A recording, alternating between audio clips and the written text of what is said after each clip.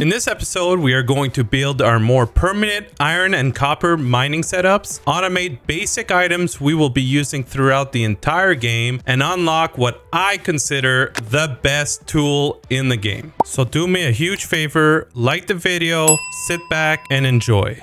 In this episode, the first thing we need to set up is our basic iron and copper production so that everything is nearby. This little patch of iron is not necessarily big enough. We don't have a lot of space out here, so one thing that I found to be very useful is if you go right behind it, you actually have access to a couple iron nodes right next to each other. So you can see there's one over here to the left and one to the right. This one actually can be expanded so that it has more surface that we can mine. So we're just gonna go ahead and craft some mining drills and some smelters. And then we want a little bit of power floors. Before we do anything else, we are going to lower the ground here and flatten it out so that everything is nice and tidy when we build it. That's perfect for now, actually. So now we'll place down a few miners. You'll want to leave enough room so that you can utilize that third exit sometime in the near future. We'll place down some power floors to even out the floor right here. And then we'll plop down the second miner right here, followed by the third miner. Next, we'll add a belt. We're gonna have it go this way. We'll add some inserters. We'll do 2 per miner. And then we'll put in some plant matter. Now we'll just place a basic smelting setup right now. We're actually going to come this way so that we can clear this passage right here for now.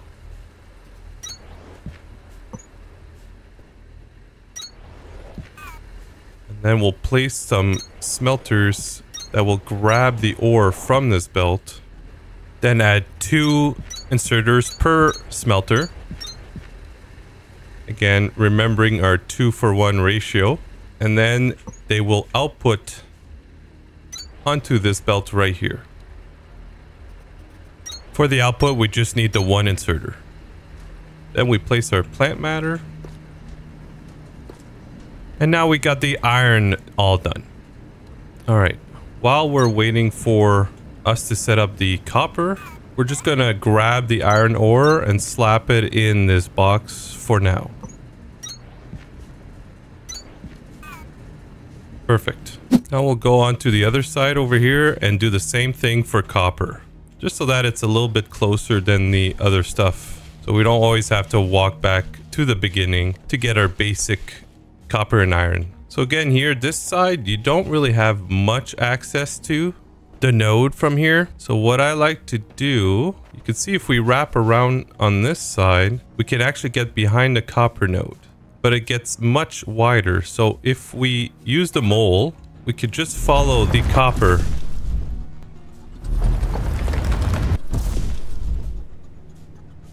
See, look how wide this is now. And if we go a little bit more, we'll open up into the clearing near the river. And now we just want to flatten it out so that we have a clean exit.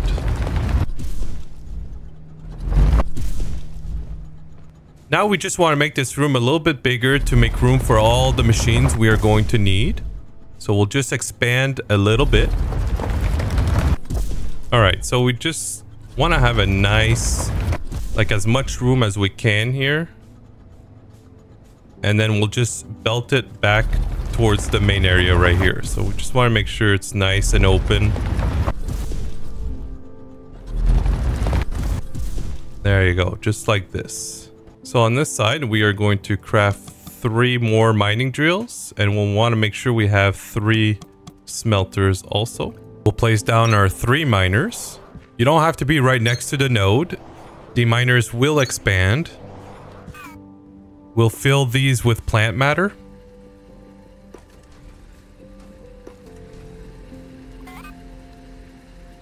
Belt down this way.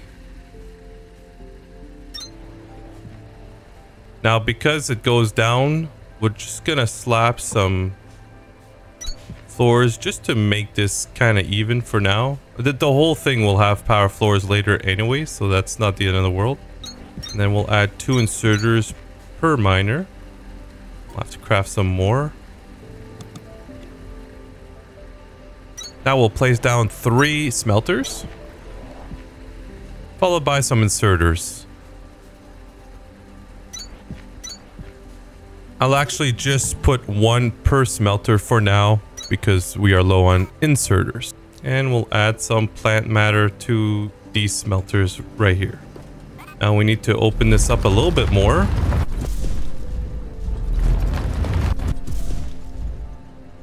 Okay, perfect.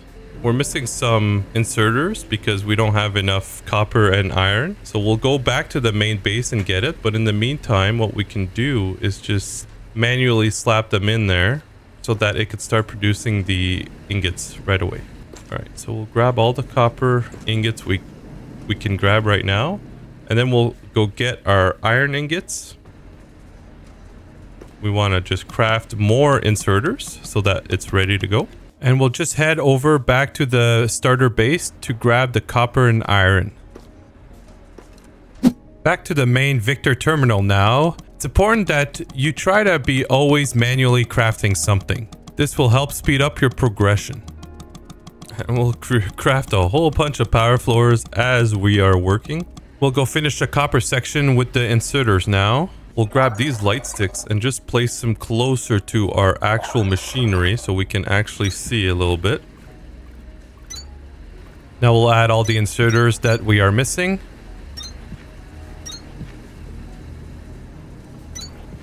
We'll fill in the blank spots here with more power floors. So now we belt all the way down here. And we'll go as far as we can to give more room for the smelters. And then bring it in like this. We'll add the inserters for the outputs. So again, same thing. Just for now, we are going to grab some copper ore and put it in a box until we're ready to use it. We should be able to put down another miner here because we are going to need quite a bit of copper.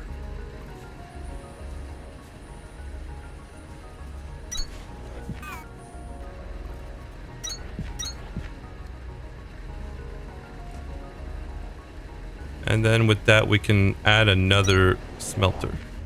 We'll just add another inserter for the storage here temporarily. Now that we have our iron and copper setups done, it's time to set up our first production floor. And to do that, we will add a power floor that spans across the entire river from one side to the next.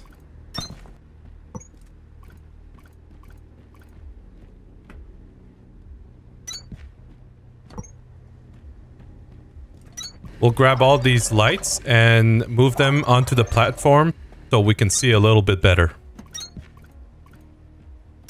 So the first thing we are going to want to do is bring in this line of copper onto this platform. And we'll bring it all the way back to this side. For the iron, the way we are going to do that is we'll try to line up with just about where it would come in, and we'll just build a tunnel and head straight for our iron setup over there. Now for now, we'll pass it down here, but later on I'll be bringing it up on top instead because we're actually gonna craft a lot of the basic iron stuff up here in this area. So we'll just make some room here so that we can pass the belt.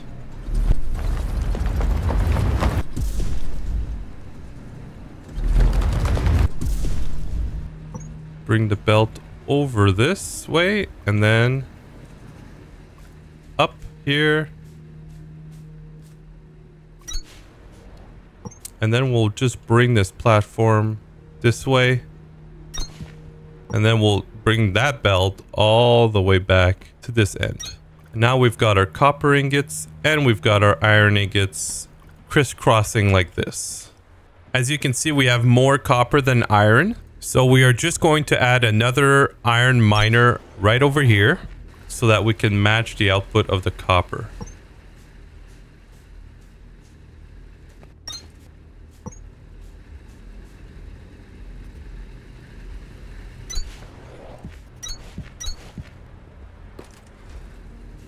Then we'll add another smelter right here.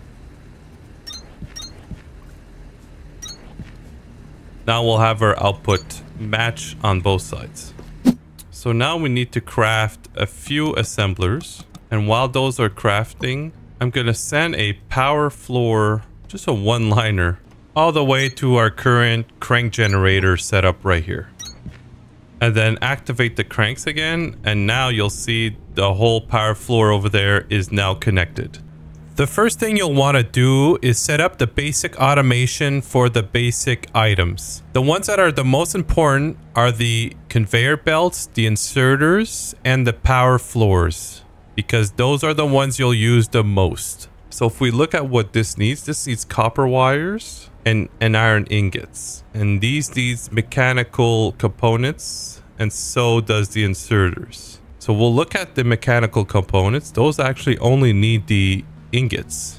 First though, we need to craft some long inserters and some inserters. We are going to need a lot of long inserters going forward, and so it's best to start crafting them now. And while we have these crafting, we are going to go grab all the ingots we have from the copper and iron facilities and our starter facility, making sure to grab plant matter on the way.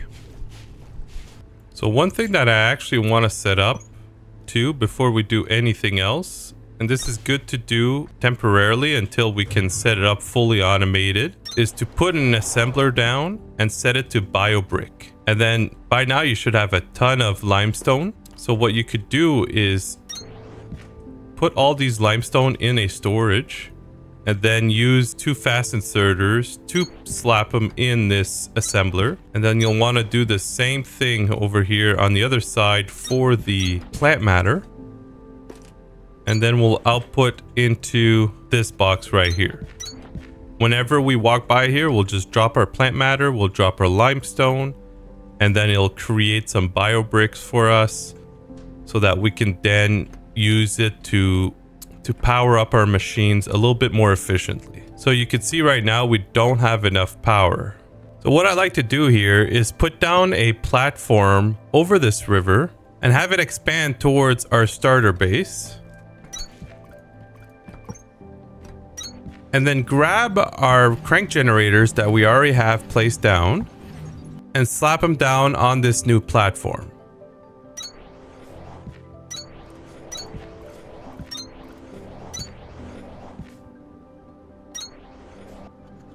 And then we'll dig towards our starter base to make room for more crank generators.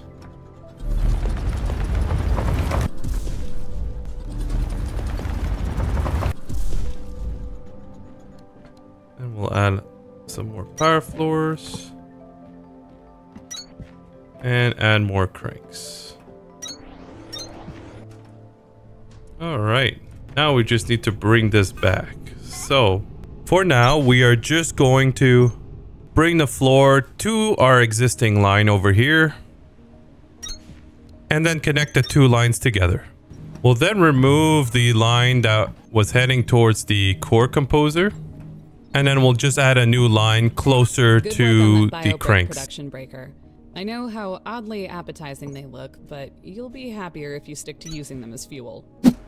Alright, the first things you should start to automate are the inserters, the conveyor belts, and the power floors, because those are the things you are going to use the most. We'll do the power floor so that we can extend first.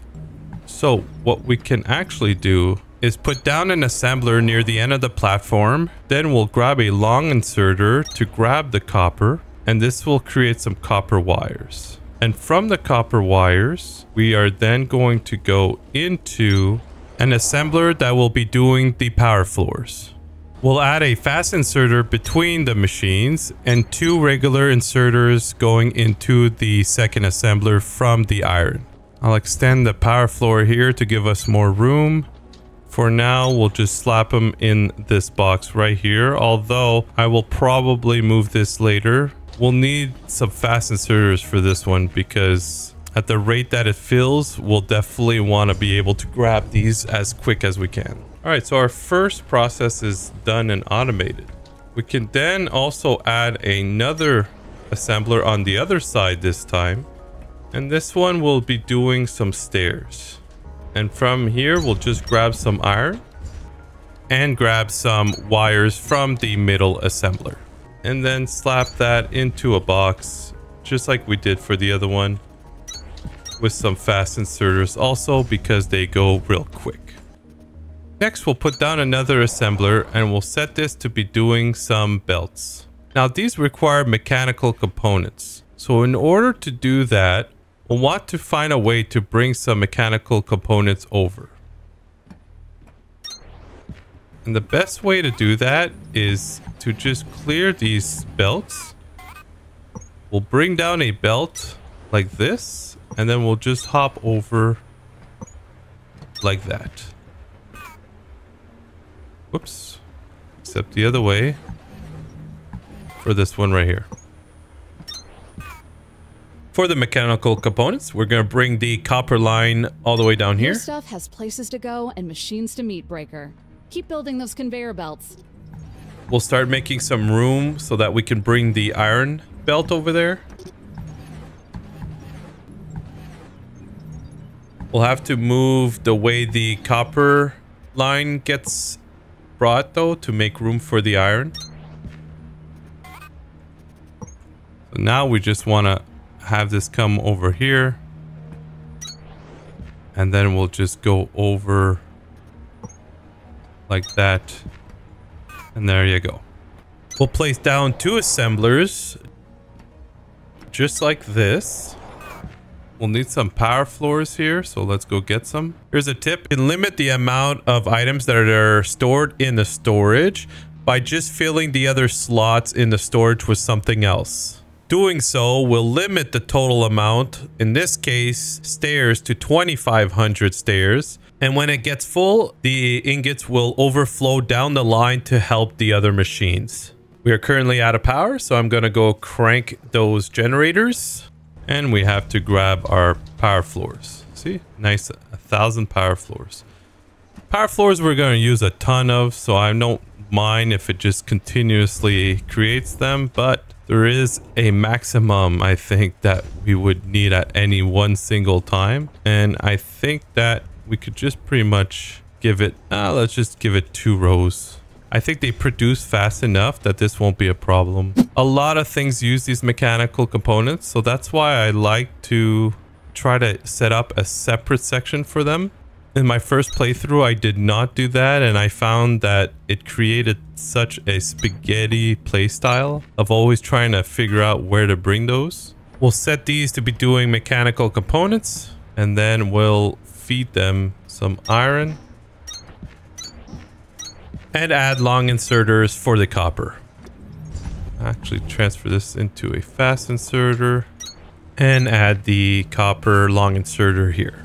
Okay, and then we'll release with a fast inserter. Okay, same thing with this one. We're gonna add a belt and we'll release with another fast inserter. And this will continuously upgrade, add more, change it up. Once we have stack inserters, having one will be fine, except for this, the long one, but we'll probably just come this way. And same thing with the iron.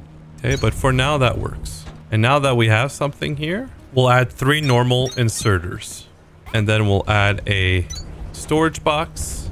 And we need a couple fast inserters for this one. Now we're gonna run out of fast inserters really quick, so I don't want to overdo it, but I think for these basic items, it's important to use fast inserters. It crafts them so quick.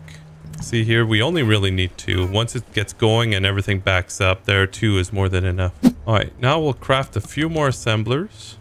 We'll crank the cranks, and then we'll start working on the purple research cores. Now you can see here we're running out of iron, which means things are starting to lose its power. So we're just gonna go ahead and start using this bio brick. And we'll also add the third inserter output here. We'll grab the iron. Okay, the ingots are coming now. We'll probably do the same thing on the copper side, but we don't have that much bio brick right now. Grab all the belts we can right now.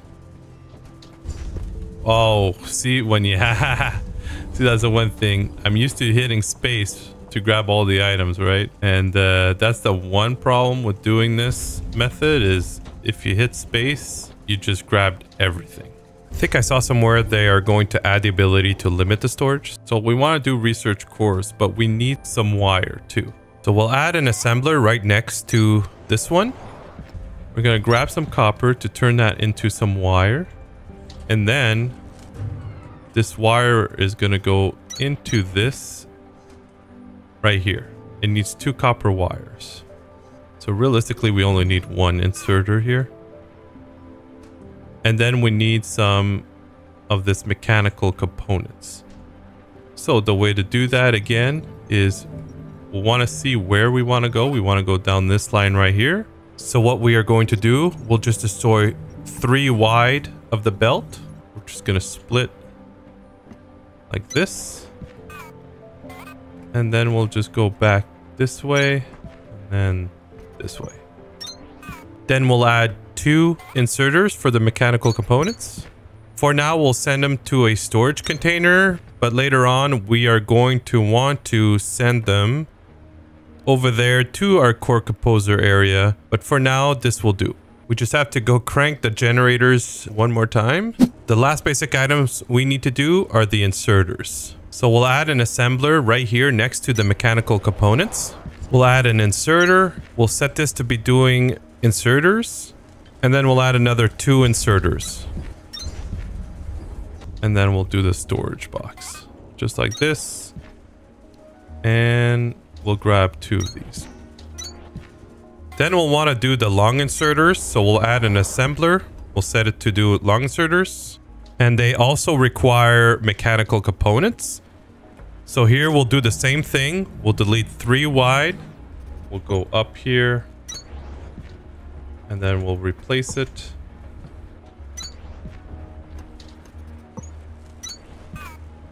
We'll add 2 inserters. We'll just put 1 inserter to move 1 from the assembler into here. And we'll remove this inserter so that 1 goes into storage and 1 goes into the long inserter assembler. Remove 1 inserter because we only need 1 mechanical component per inserter added here. You can see. So we don't need to like grab so much. In fact, we'll just delete this. Add a storage container for the long inserters and an inserter. And we'll fill the box with limestone because we only really need like less than 1 row worth of long inserters. So if you press Alt, you'll see what's being produced in each machine. I like to play with this turned on all the time. So we got our 2 inserters, we've got our belts, we got our power floors, and the ladder is over here.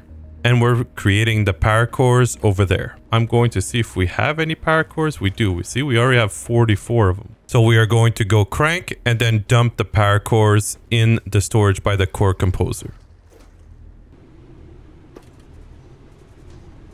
So now we need more mechanical parts, and we also actually need a ton more iron. I also need to set up some iron automation here, so we'll add more space.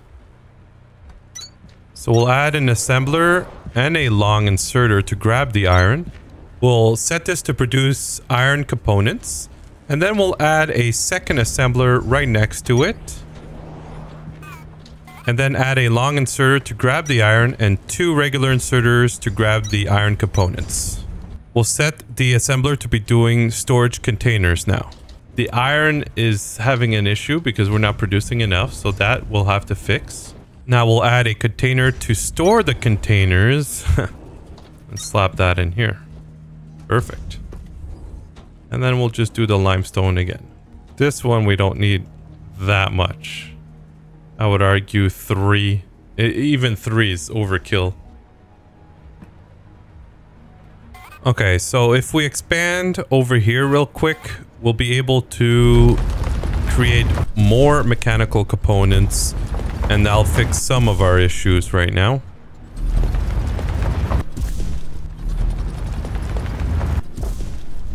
We'll expand the power floors.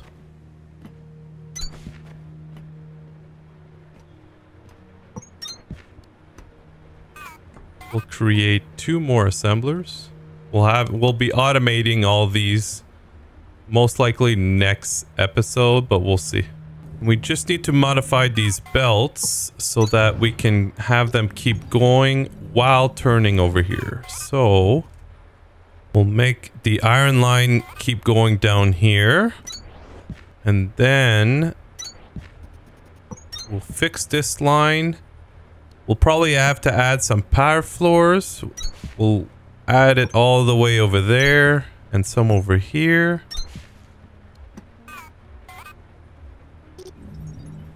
And since we can't have 2 splitters right next to each other, we'll just move this belt backwards. And then we'll have it go around and go over. And then meet up with this over here. Now we can add our 2 assemblers. But we'll now need to... We'll have to dig just a little bit further in now to make room for the belts. And now you get to see this too. So we'll do that next episode. Or do we? Maybe we'll do it this episode. Right after. Hey, a battery pack. Sorry, an accumulator substation. I'll try to go easier on the recon slang. It might help you guess at what those signal names are short codes for. Accumulators won't matter for a while, but get in the habit of scanning anything and everything you find in places like these. It can only help. We'll add 2 inserters for each assembler for the iron. And then 2 inserters for the copper. We'll set both of these to be producing mechanical components. Add 2 long inserters for the copper. Then we'll belt the output straight into the other line over here. And we're just outputting like this. So we doubled our mechanical components. Now we need to expand the iron. So we'll expand the line that goes out. We'll have it come the iron all the way down here. Take a turn. Just for now. We'll delete the old line.